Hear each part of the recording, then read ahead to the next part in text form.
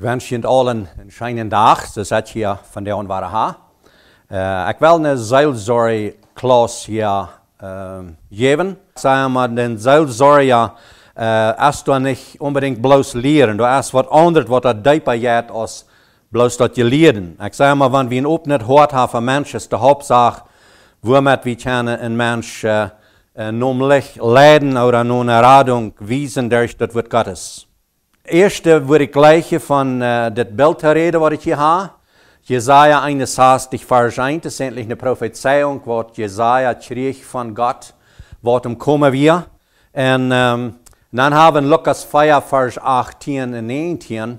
Du hast es, wo Jesus das erste, wo er anfängt zu predigen, Nazareth, da kam er mit das Evangelium und da werden das erste, was er verbringen, da wird diese Prophezeiung, was Jesaja dort all hat. Und das ist eigentlich auch, was ich zum Anfang würde gleich zu sagen, dort an dieser Seelsorgearbeit kommt mir das sehr dicht in Betracht, wenn es hier sind verschiedene Dinge abgenannt, wo Jesus gekommen ist. Und ich weiß, dass unsere Lehre ist, wie viele Städte es dort, dass wir brauchen, uns zu bekehren, und dann haben wir das alle. Aber das scheint zur Erfahrung erwiesen, dass das nicht unbedingt immer so dort ist, wenn ein Mensch diese Bekehrung belebt hat und wird sein Sündenleben los, bekannt all seine Sünde, kommt im Licht damit. Aber es scheint so, dass es noch nicht unbedingt, dass er dann all sich hat über alle Probleme, wo er bin ist, oder über alle Schwierigkeiten, wo er bin ist. Und das, hier hat Jesus dort endlich ganz das Erste, was er anfängt zu predigen, das. Und das ist auch, was mir so geht von dem, was wir das Erste wollen, ans Nennen, dass diese Prophezeiung, was Gott dort deed zu Jesaja, ist endlich erfüllt worden, als Jesus kam auf diese Erde. So nun unser Ziel an von den Menschen helfen, das kriegt das selbst, dass wir wollen Gott sein Wort, oder Jesus seine Wort brücken, und diese anwenden an die verschiedenen Stufen, was er gesagt hat. Dort ja mit Lukas 4,18 zu lesen. Ich werde auf Hochdeutsch lesen, sagt, der Geist des Herrn ist bei mir. Darum, dass er mich gesalbt hat, er hat mich gesandt, zu verkündigen das Evangelium den Armen, zu heilen die zerstoßenen Herzen, zu predigen den Gefangenen, dass sie los sein sollen, und den Blinden das Gesicht, und den Zerschlagenen, dass sie frei und ledig sein sollen. Und zu verkündigen das angenehme Jahr des Herrn. Und das ist endlich, was hier passiert ist. Was Jesus getan hat, durch die Radung, was er bringen hat, ist endlich das in Erfüllung gegangen. Und dann sagt er, von der und ist das angenehme Jahr. Von der und ist das betur.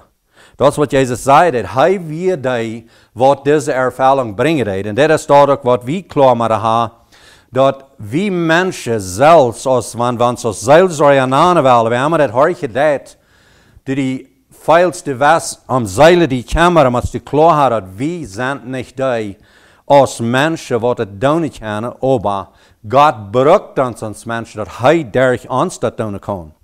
Und hier habe ich das Bild von dieser Prophezeiung.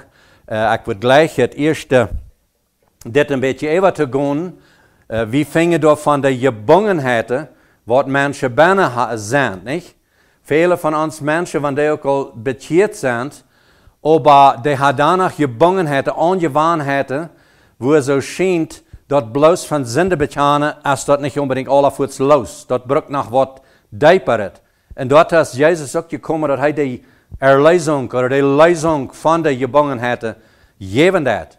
Und dort braucht wir Schritt wieder zu gehen.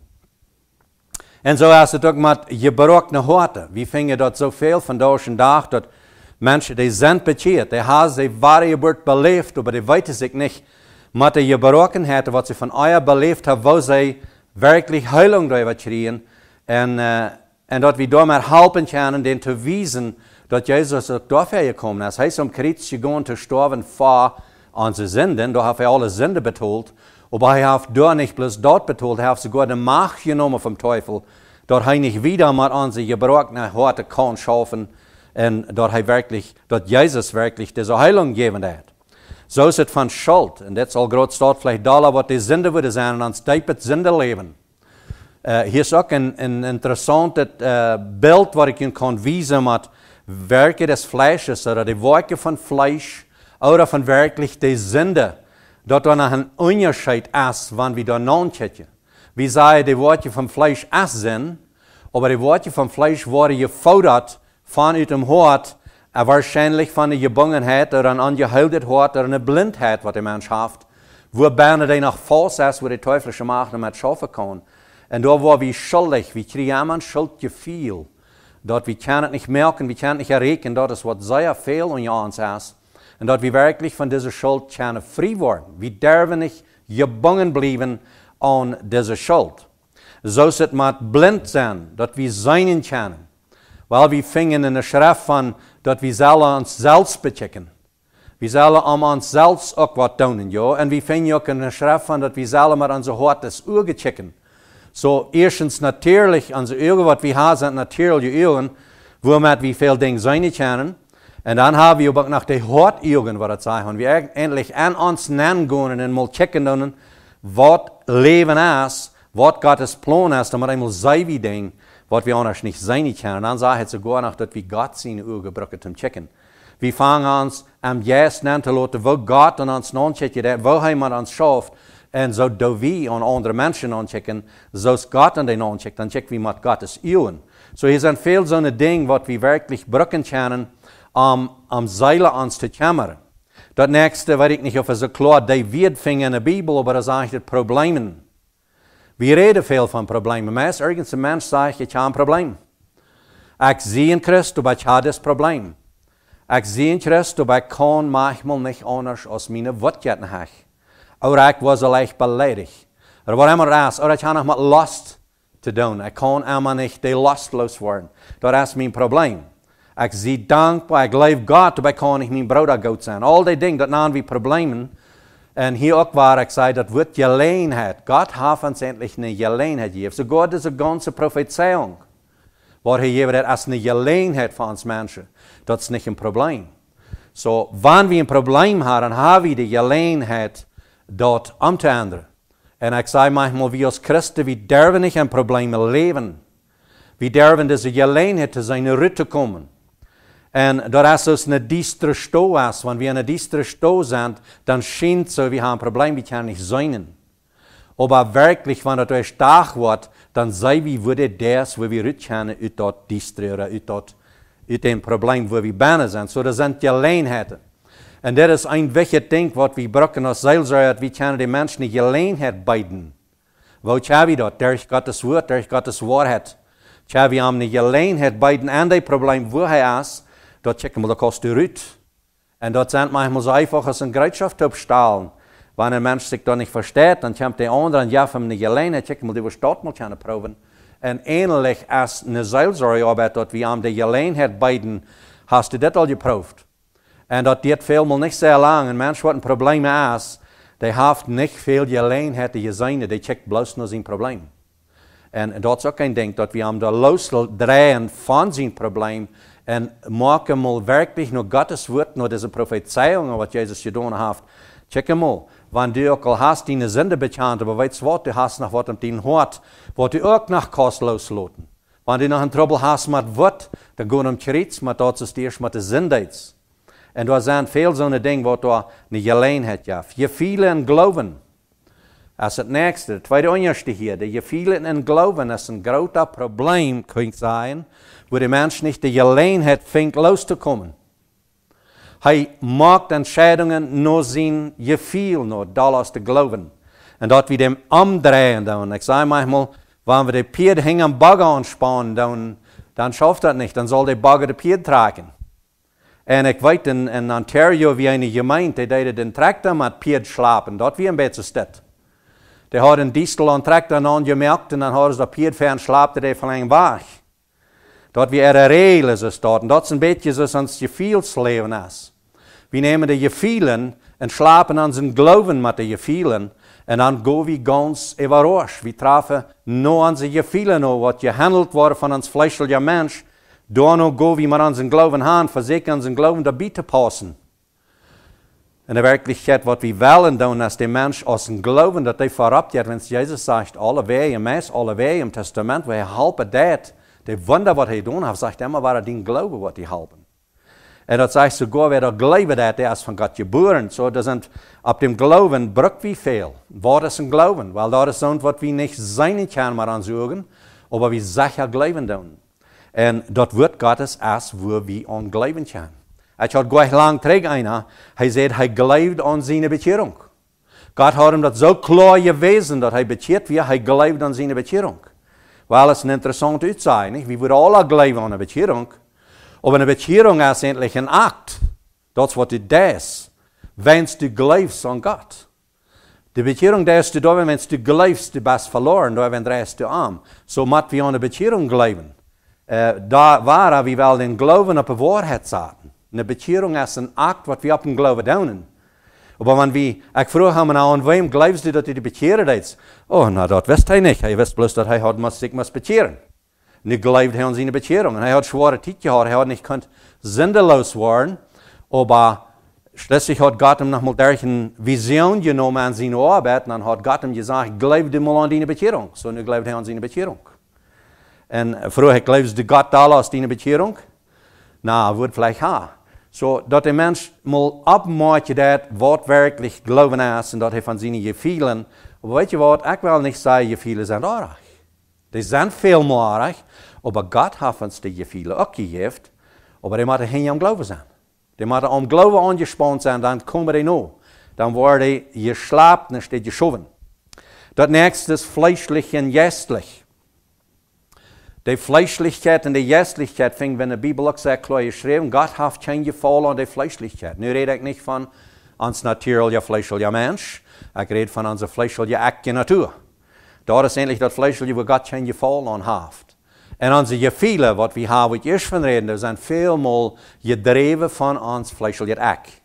Und dass wir sind Menschen, dort können loshalten von das fleischliche Eck und überhalten am Geistlichen, dass wir geistlich denken tun und geistlich planen tun. Das sind von diesen Prophezeiungen, hat er endlich sehr klar erklärt im Testament, und ich glaube, wenn wir an diese Seelsorgearbeit denken tun, die Erfüllung hat Jesus getan, dass wir diese Dinge brücken können, dass wir diese Dinge leben können. Und dann denken wir vielleicht so, was ist ein Problem? Und das sind Dinge, was wir brücken können, was Gottes Wort lehren hat. Und hier sind hunderte Jahre mehr, was es besteht getan, was Jesus tat, womit wir Menschen können Licht bringen, womit wir Menschen können Gebungenheiten loshalten von, und dass durch den Glauben an Gott die Lösung wirklich finden tun. Gefühle und Glauben. Wo wir von reden, ich habe hier ein Bild von Hebräer 11:1. Hebräer 11, die lehrt uns endlich sehr klar, was Glauben ist. Das ist ein sehr wertvolles Kapitel dort. Und was ich hier auf das Bild wiesen will, ist, der Glauben ist rot hier, ja, habe ich rot getekend. Und wer am Glauben leben, das ist eine positive Person. Das habe ich sehr leicht mit einem Menschen umgehen. Ich würde auch bald einmal da noch checken, wenn das eine negative Person ist, was die meisten hier in Klasse reden, dann ist es wahrscheinlich, dass sein Gefühlslevel sehr hoch ist. Er jetzt sehr abgefühlen, er macht Entscheidungen nur seine Gefühle. Und das habe ich ein bisschen aufgemalt. Wenn sein Gefühlslevel, diesen Mal hast, Gefühle ab 4 und der Glaube ab 2, er macht Entscheidungen, was immer höchste ist. So, wenn seine Gefühle hoch sind, dann macht er negative Entscheidungen. Es ist ein Weg, wo wir keine Menschen kennenlernen, kurz von Anfang. Weil auch bald hier bei mir reden, als er leicht negativ und denken hat, dann weißt du, dass er sehr hoch an Gefühlen. Und an Gefühlen sehr hoch sein und meint, dass er haft nicht sein Glauben fast auf die Bibel. Wenn er haft Dollar Donner, was er belebt und wo er sich fühlt, macht er Entscheidungen. Und das ist, was wir sehr klar finden an das. Ich sage mal, wenn sein Glaubenslevel aber hoch ist, der Rode hier, er hat die Glaube hoch und die Gefühle leer, dann ist er positiv. Er kann sich kontrollieren. Er weiß, was negativ ist, was positiv ist. Er weiß, was fleischlich ist und was geistlich ist. Und er weiß, was Probleme sind und was Alleinheiten sind. Das sind endlich, mit dem, wie das sehr entscheiden, wenn wir sehr hoch in die Gefühle sind, dann do wir meistens an die negativen Dinge. So ist es auch eine Person, die sehr negativ gesonnen ist, sehr deep in Gefühlen ist, die wird sehr leicht die negativen Dinge nemen en brücken die en dealen met die ram. Zo is het een klas geven, zeg ik manchmal. Wanneer ze die ding nemen wat ze niet verstaan kunnen. En dat zij hier wie veel van zo'n mensen, wanneer in de kerk zijn geweest, die worden reden van die ding wat de prediger gepredigt had, wat ze niet hadden verstaan kunnen, of wat het niet stemmen deed. Daar reden ze van. Maar die ding wat ze werkelijk stemmen deed, waar ze zich erbuien kunnen, doen ze niet. Waarom niet? Want ze zijn hoog in gevoel, ze zijn negatief. En den wij doen we ook aan de Seelsorge arbeid veelmaal dat we die vrouwen doen. We hebben bij ons wat we uitvallen en vrouwen waar zij feilen doen. Daarmee maken we ze werkelijk negatief zijn. En dat is een van de wichtige dingen wat we ook brücken doen. We zijn vermischt met gevoel en geloven. We doen veelmaal aan zijn geloven aanstellen nur waar we feilen doen. Zum Beispiel, als wer sagt mir wat ik doen zal, dan hoor ik negatief waarom hij dat zegt. Dat is mij wichtiger als wat ik doen zal. En dat Beispiel van mijn vrouw. Wanneer hij mij zegt, wat verjaarst du immer vom Stuur te brengen, wanneer ik bestal. Wel, hier is dat ene woord immer mank, waar ik voorts kan brieven, of dat woord Gottes nou, en mijn ene woordje nou, dat is niet waarheid, dat is fleischlich, wat mijn vrouw dat woord uitlaten deed. En dat fleischliche darf ik niet hoog achten. Door meine Gefühle doen, door zij hastig hebben, want zij zegt Emma. Dan moet ik gleich getriggt te zijn.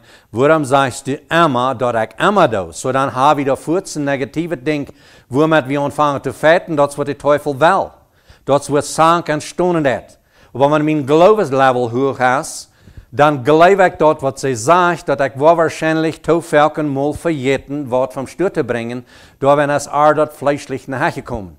So dan kan ik me wenn ik dat geloof, dat het zo is, kan ik me aan dat beteren. Ik kan om terug gaan met mijn vergetsamheid en laten het los. En schapen me op en werkelijk im geloven te leven, dat ik dat wel, ik had tot druk met mijn gevoelen. So dit is een ding wat we brücken kunnen aan ons geloven ook aan onze gevoelen. Maar nu wil ik niet zeggen dat gevoelen unbedingt aardig zijn. Gevoelen heeft God ons ook hier. We voelen ons zeer goed. Wanneer ons nog mal weer loven dat, ja? En die gevoel is ook nog maar aardig. Maar we kunnen niet op die gevoel bouwen dat zo goed is dat.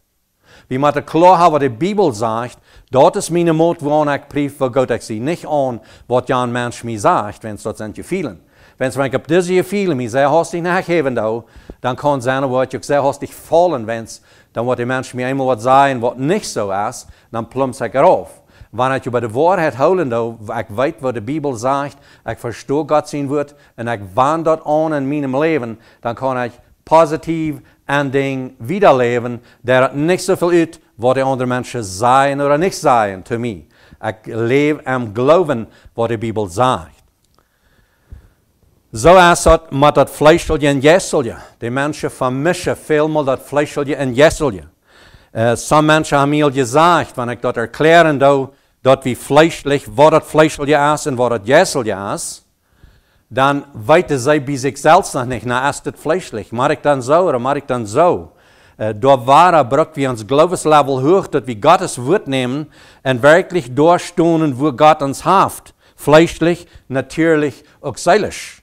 So we hebben deze drie dingen aan ons, en we kunnen zeggen feier, waar ik daarvan reden wil, aber ich laat aan de klas nog wat hebben van deze feierverschiedenheden, wat we met champen doen. Eén is ons charpa, wat de natuurlijke charpa is. Dat andere is ons vleeselijke ek, wat je controleert wat van de teufel. En dan hebben we onze zeil, dat zijn onze zeilische gevoelen ook.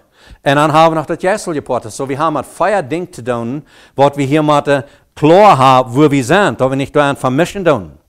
En wanneer we vleeselijk en jeselijk vermischen doen, en dat verursacht ons gevoelslevel zeer hoog. Wenn we moeten zo'n ding am geloven nemen, wat we eigenlijk feilen willen, en dat hebben we goed. Zo is het met een bekeering. Sommige mensen die zeggen, wanneer du die bekeert, dan feilst du die zo goed. Ik zeg maar, die bekeering alleen maakt ons niet goed feilen. Wat ons maakt goed feilen is, wanneer we dat vast geloven, dat we bekeerd zijn. Of wanneer we dat vast geloven, dat alleen door God hebben. Geraad zijn. Maar we geloven dat ganz vast dat wat hij geschreven heeft als waarheid. Dat maakt ons goed feilen, wanneer ons ook de bok weet dat of de kop weet dat. We kunnen dit gevoel, we aanstellen naar dem geloven. Doch, wanneer we een zin doen, dat we ook feilen. So, dat Gesetz macht uns feilen. Und die Gnade macht uns feilen. So, das sind alles, was wir feilen merken, was uns feilen merkt, aber wie man erkennen, wann sind die Gefühle, woran ich kann mein Glauben sagen. Wel, nu zat je een beetje daarheen. Ja? De Glauben zat wie niet op je Gefühle, wie zaten die Gefühle op dem Glauben. En wanneer we werkelijk Glauben doen, dan feilen we Gott. En dat is wat, we brauchen de Gefühle hängen rond te herken. Dat is ons gereedschap. Ik noem dat manchmal een sensor. Wer gereedschap kan, dat motors kan, dat die heeft sensors. Voort je, die heeft al een sensor, waar heute voort is. Of de smeerdruk toe is. En dat is wat de Gefühle zijn. We brauchen deze Gefühle als een gereedschap. Dat zeg ik niet dat ons motor uitgesmolten is, wanneer de sensor nog wijst. Dat kan zijn dat de sensor is verbruikt. Dat kan zijn dat je het naar de antwoord hebt. So, dat zijn dingen wat daar passeren doen. Vandaag gaan ze ganz andere, we nog in betracht komen, maar die tijd weer dat ze staat. En wat we vingen doen, de mens, die maakt veelmaal naar wat het hoogste is entscheidungen. En dat zijn Gefühle. En weet je wat, dat we gleich weit wegwijzen naar andere mensen doen zo. Ik weet dat ganz correct, waar ik zie, dat ik zeer veelmaal naar mijn Gefühle entscheidungen maak. Wanneer er ergens wat over dag passiert is, wat mij bedreigt, waar ik me niet meer weet, over mij geworden, whatever is, dan heb ik op een oond, wanneer ik slopen gaan wil, of ferm slopen gaan, whatever, dan heb ik zo'n Gefühlen, dat ik veel meer gries. En dat heeft veel te doen met dat ik dergelijke dag vleeselijk gedacht heb, vleeselijk gepland heb, entscheidungen gemaakt, vleeselijk. En dat is wat ons dan maakt, ganz vast wordt.